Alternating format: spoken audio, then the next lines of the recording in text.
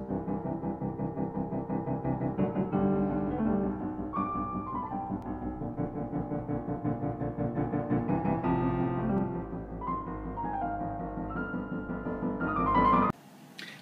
I'm Paul Pluter and welcome to Paul Pluter Prestige. Today I'd like to show you my mantelpiece with some of the precious Cartier clocks that I've collected over the years. And I'm a huge Cartier fan and lover. And here are a couple of them.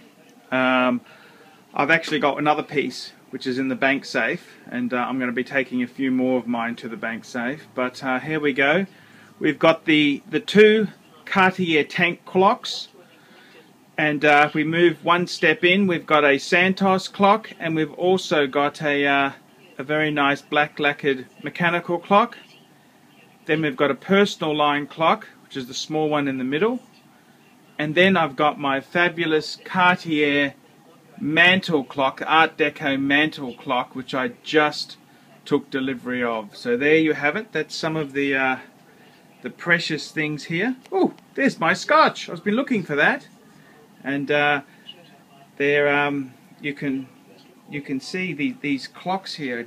I think they're just beautiful little critters, and I'm thinking about setting them up so that one has local time, another one has New York, London, Paris, Kiev, for example, Tokyo. I'm just deciding what places to put in there.